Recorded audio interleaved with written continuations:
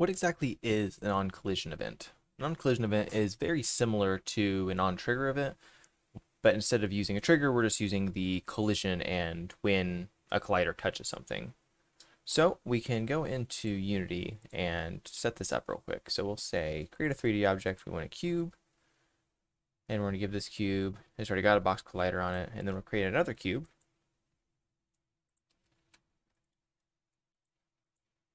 This one's a box collider, and we're going to put it above this one, and we're going to add a rigid body to it.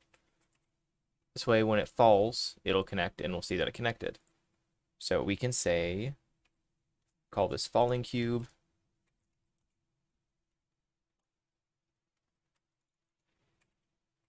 If I can spell today. All right. So this is our stationary cube that has box collider on it, and our falling cube has a rigid body, uses gravity. So when we press play, we'll see that the cube falls to the other cube. Boom. What we want to happen is when it touches that other cube, we want to use an on-collision event to call that out. So if we go into here, we can say,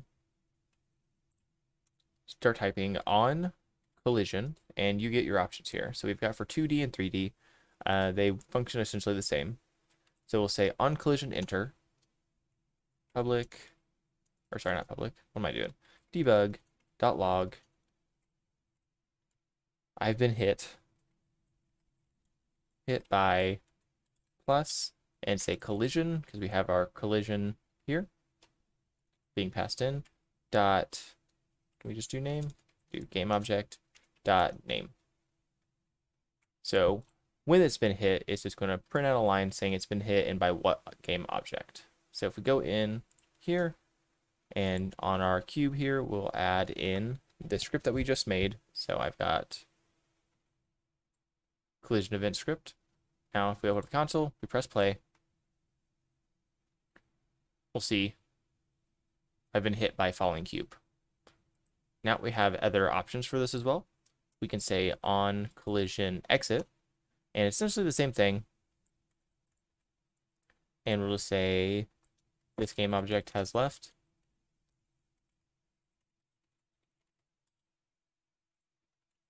And so when on collision exit occurs, we'll get another message.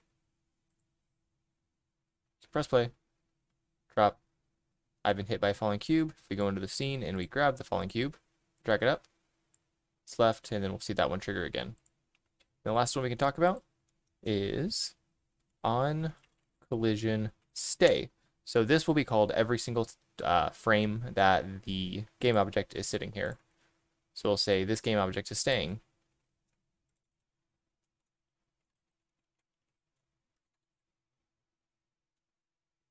Go back, let's play.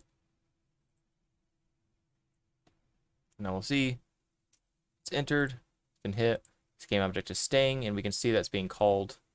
You'll notice that this only got called 16 times and then stopped, despite being a stay, which is supposed to happen every frame. The issue with it is the rigid body. The rigid body in the other object has gone to sleep because it's no longer moving. If I grab this in the scene mode and I move it around a little bit, you'll see it's up to 32. If I slide it over, it'll continually trigger if it's being moved and active. But the moment it goes inactive, it stops calling. So what we can do is create an additional script for the rigid body.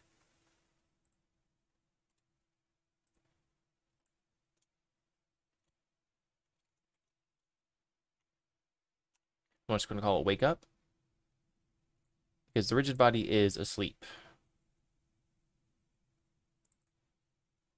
So in the update, if we just say, let's get a reference to the rigid body. So rigid body RB is equal to get component dot rigid body.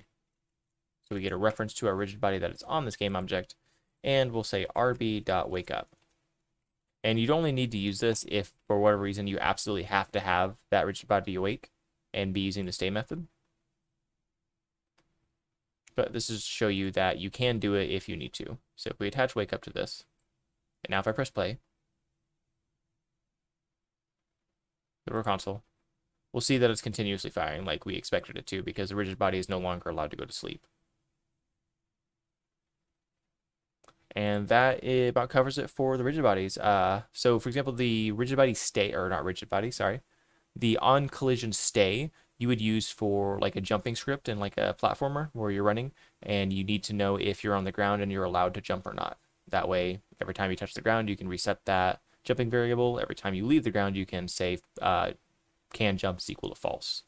And that's kind of where something like this would come in handy. And I'm sure there's a lot of other use cases that you can probably think of now that you have an understanding of it if you didn't before. So thanks for watching, and I'll see you next time.